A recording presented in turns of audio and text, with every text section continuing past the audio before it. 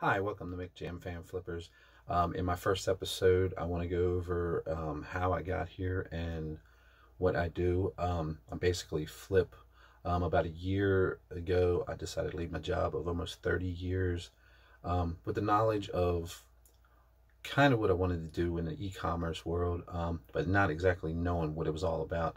So basically what I did was I studied a lot of eBay solds, a lot of Amazon stuff, and also a lot of videos on YouTube. I spent hours and hours of looking at videos on YouTube, just trying to get an idea and a niche of what I wanted to do. After that, basically, once I gained knowledge, I decided, hey, it's time to hit the road and start looking for stuff. I did an 8-state trip sourcing and found a lot of stuff along the way. Once I got back, there's plenty of Goodwills around here in thrift stores. I started hitting those.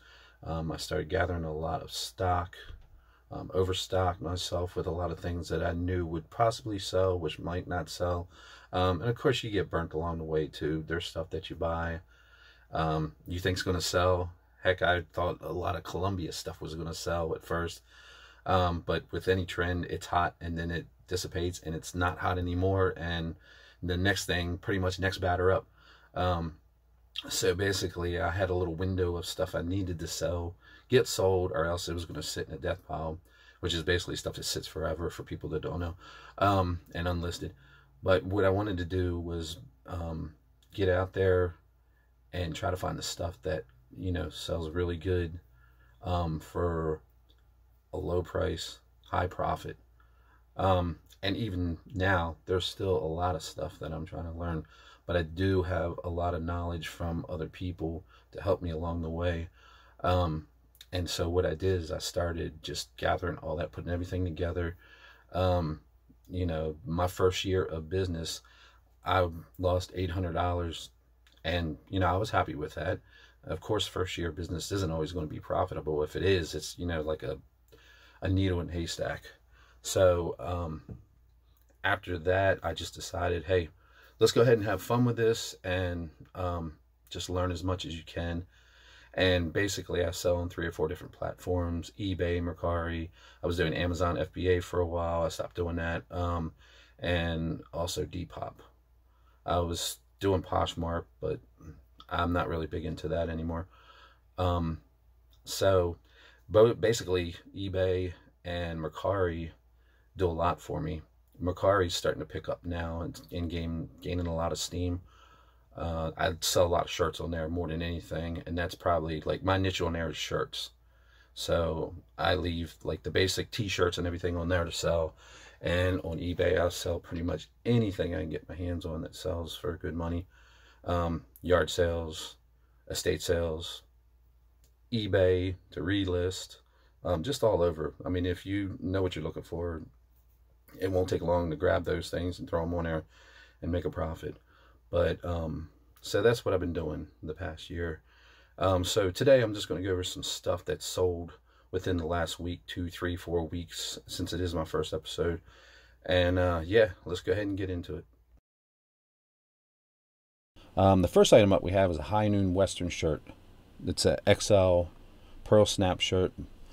I believe I picked this up for $3.99 at Goodwill, and ended up flipping it for $19.99. At the time, they had a bunch of high noon Western shirts there, so I had gone over those shirts a few times on the racks and decided to go ahead and pick them up. And every time that I bought them, they've sold. So keep your eye out for some high noon Western apparel. The next item I have up is a Legendary Collection Kung Fu lot. I've had this lot forever, and the lot was just sitting around collecting dust, and I never opened them, so I figured, well, I'll go ahead and put them on eBay and see what I'll get for them. And they ended up selling for a pretty decent amount of money. As a matter of fact, the guy was super happy because he was looking for Twin Dragons on DVD for a long time, the Jackie Chan movie, and he ended up, you know, seeing my auction and was very happy with it. The next item I have up is actually my wife's shirt that she's had for years. It's the Kurt Cobain Nevermind Insecticide shirt. It was an extra large, and I believe I put it up for $100, and there was a ton of watchers, but someone had sent me a a best offer. I think it was 70. So I told him, well, we'll go ahead and do it, because she basically had it, and there was really just the amount that she had spent in years ago involved in it. She was happy with the price, so went ahead and did it. The next item up is a Ultima 3 Exodus PC game. It was for the IBM. It was open, but I got it at an estate sale probably about 3 or 4 years ago for, I think, $5. It was either $5 or $10.